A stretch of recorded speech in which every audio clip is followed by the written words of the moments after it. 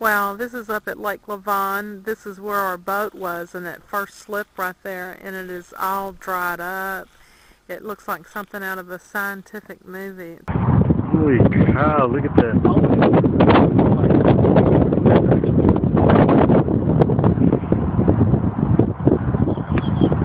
About to cover the sun too, look at that. Wow, it's like cool but creepy. Heat and little rainfall have parched Texas for the last year, making it, in the words of state climatologist John Nielsen Gamman, the worst one-year drought in Texas history.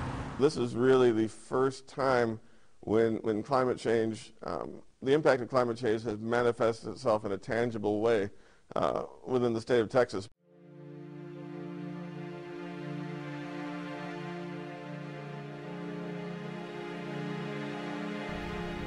The 2011 Texas drought is setting records at an alarming rate, costing farmers and ranchers billions. All of our input costs have just gone through the roof on everything that agricultural people do, whether it be farmers or ranchers or hay haulers. Everybody is in a real problem out now. In mid-August, TFB leaders, along with representatives from other agriculture organizations, met with U.S. Senator John Cornyn in Lampasas to brief him on the Texas drought conditions. So we actually had State climatologist Dr. John Nielsen Gamman also presented his findings and forecast. It's the worst one-year drought ever. There have been droughts in the past that have lasted longer, like the 1950s drought. But in terms of the records we're setting, we have just had the driest 10 months on record. We've just had the warmest month on record as well, so it's pretty intense right now. Dr. Nielsen Gamman produced a chart on his blog showing the relative warmth and dryness of Texas summers, including the dry, hot years of the Dust Bowl era. 2011 stands well apart from the historical record. Texas livestock herds are rapidly disappearing. Cattle numbers are lower now than at any point since the 1950s.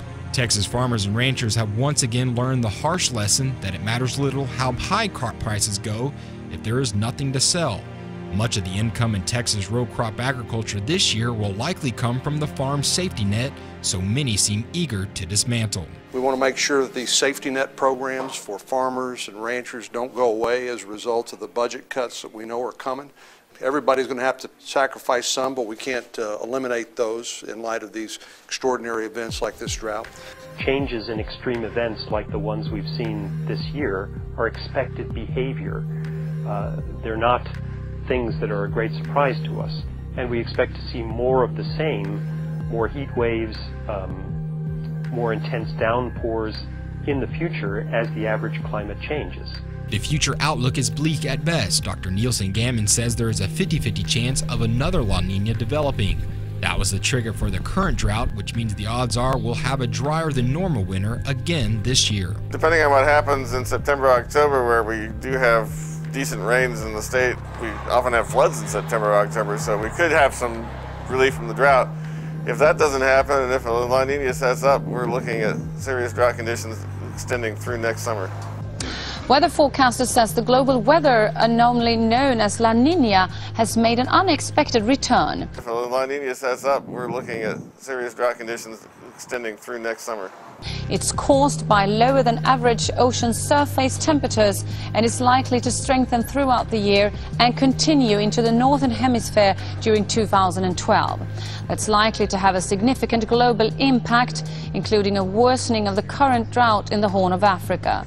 It could also cause widespread flooding in parts of Southeast Asia, South Africa and Australia. Dr. Jerry Meal is the senior scientist at the National Center for Atmospheric Research in Boulder. He says our warming planet makes extreme weather events more likely, as greenhouse gases created by burning fossil fuels such as oil, gas and coal alter the climate. Just as steroids make the baseball player stronger and increase his chances of hitting home runs, the greenhouse gases are the steroids of the climate system. They increase the chances of record-breaking heat to occur compared to record-breaking cold. If the climate weren't changing, the ratio would be 1 record hot day to 1 record cold day. Meal says we saw 2 record hot days for every record cold day in the last decade, and this year we are on a 3-to-1 pace. And we just started keeping track in the model for all the different grid points in the model across the U.S. what this ratio would be. And as the climate continued to warm, this ratio continued to grow. In other words, you kept having more and more record high maximum temperatures, fewer and fewer record low minimum temperatures. So by the mid-21st century, this ratio, which is now about 2 to 1, was about 20 to 1. By the end of the century, with this continued warming and this continued change in the distribution of records, the ratio is about 50 to 1. Dallas has had 63 days, I think, so far this year, over 100, and this just isn't 101. These are temperatures like 105 or 107 or 108. Over the longer term, the biggest driver of climate change is greenhouse gases. And the model projections for what's going to happen out toward the middle of the century say that normal temperatures are going to be increasing by anywhere from 2 to 5.5 degrees by the middle part of the century. The summer we had in 2009 in South Texas, and it was unusually hot in 2010 in North Texas.